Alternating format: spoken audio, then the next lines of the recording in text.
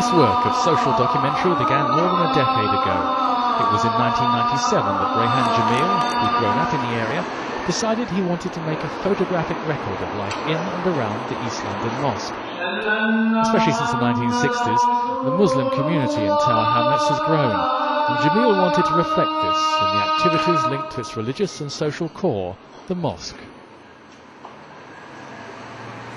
It's to show Muslims and non-Muslims what goes on inside a mosque, what goes on inside Muslim people's homes, where they work, what they do, what subjects young people are studying.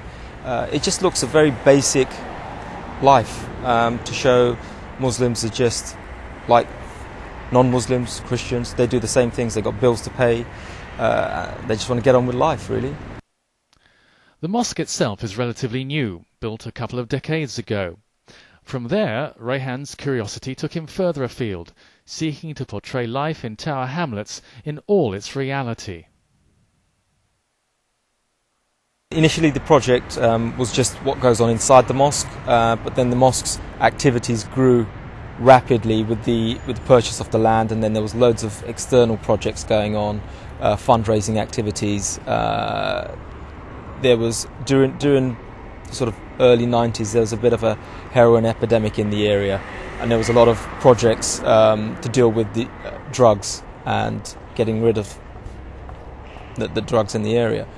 So yeah, I concentrated sort of towards the end of the 90s on the community, the wider community. Read any history of immigration to Britain and you come across frequent references to the East End of London. It's where Huguenots, often refugees from religious persecution in mainland Europe, settled in the 17th century, bringing with them skills in weaving that were also handed down to others in the area. Irish immigrants followed in the 18th, and from the 19th century the area was home to a thriving Jewish culture. In the second half of the 20th century, the Bangladeshi community grew. Rehan has also worked on a project to document Londoners' relationship with the River Thames. The director of this project also lives in Tower Hamlets. I mean, there's sort of small changes that you can see that happen. For example, the shops that are around here, they used to be places where people used to sew. There were sort of workshops. Now they're full of boxes, and they were largely Bengali, and now they're changing to Chinese. So there are these sort of subtle. So you can imagine sort of buildings full of people working, now buildings full of boxes, and now people from China working in those spaces that were different, which Huguenots before did, and Jews. So it's changed. It's this constant shifting. It's not so sort of dramatic. There's no kind of end point. It's very subtle changes.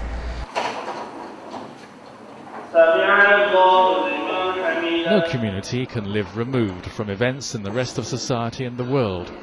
The attacks of 9/11 in New York and 7/7 in London brought some stark questions into focus.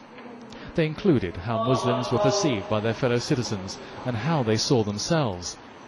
This process was taking place as the local community also changed in social and economic terms with the natural passage of generations.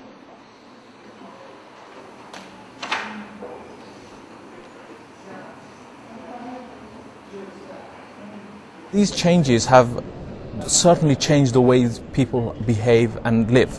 And at the same time, I think when we look at the religious element of things as well, you've got a lot more people coming closer to the religion. And as they come closer to religion, you've got a lot of young people coming in. So I think for the last 5 to 10 years, this change is certainly something that is quite stark. And I think, I even draw to the incident of 9/11 and 7/7. I mean, those incidents have changed the global context, but at the same time, it's also attracted a lot of people to actually come in to the mosque as well, to find out about the religion, to find out about their identity, explore those things. And I think the Rehan's project has managed to sort of like capture some of those emotions, some of the changes that people have been going through. Another aspect of Rehan's work is his involvement with the charity Muslim Aid. Their office is next to the mosque, and the fundraising manager Issa Abdul Jalil has known Rehan since school days. The sight of Rehan with his cameras at work in the mosque and the surrounding area is a familiar one these days. Its quality has been recognised, not least in the shape of a Leaders for London Millennium Award for a book he produced entitled Common Ground, Portraits of Tower Hamlets 10 years ago. But when he began, as a teenager taking photos for a local newspaper, the East End Enterprise, he had some explaining to do. It is cool actually, it's a very cool shot. It wasn't hostility, it was just curiousness, and why would a Muslim be taking pictures in a mosque, and more to do with the fact it was coming from the older generation, not the younger, and it's probably because they didn't understand what I was doing. They didn't understand why I wanted to take pictures in the bathrooms of the mosque, shoe racks. They didn't understand that to people who are not Muslims, it's all new to them. They don't understand you take your shoes off when you go inside a mosque, you have to wash before prayers. So it's the very simple things which to Muslims are like, why are you doing that? To everyone else is really quite fascinating. It's a common response from those who have commissioned Rehan that they are attracted to his ability to capture the essence of an individual or a group. He has worked with Muslim Aid on various projects in Britain, but they are now discussing an assignment which would certainly call upon all his skills. Indeed, his career so far might well be seen as building up to this. One of the things that me and Ray have been in discussion with very recently is about documenting our work in Iraq. And you know that Iraq's a very difficult, very challenging place to go. And it's not possible to send any old photographer there. He needs to have someone who's going to understand the culture and be able to be sensitive towards the people when taking pictures, especially at people who may not be used to having a camera poked in their face. So that's a project that we're discussing at the moment and we're trying to put together plans for. Another to work with Rehan in recent years is Michael Clare. He works for Southwark Council in South London. The borough is culturally highly diverse. Among its 250,000 inhabitants, 250 languages are spoken.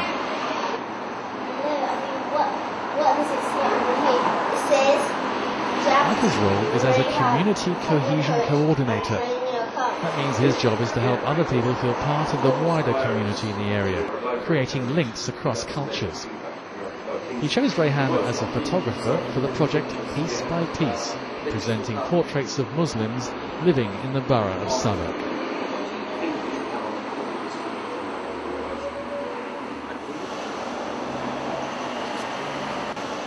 I think he captures the essence of people in a way that's crystal clear, if you like. It's also about capturing people as they are at the same time. There's nothing cosmetic about his work.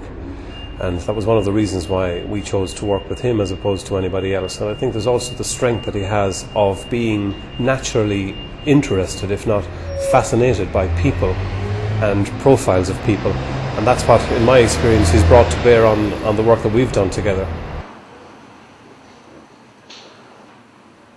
A journey which has taken Rehan Jamil a good 10 years may be nearing its end. He may decide to bring to a close his study of life in and around the East London Mosque. On the other hand, he's sure that the potential for such work will never cease.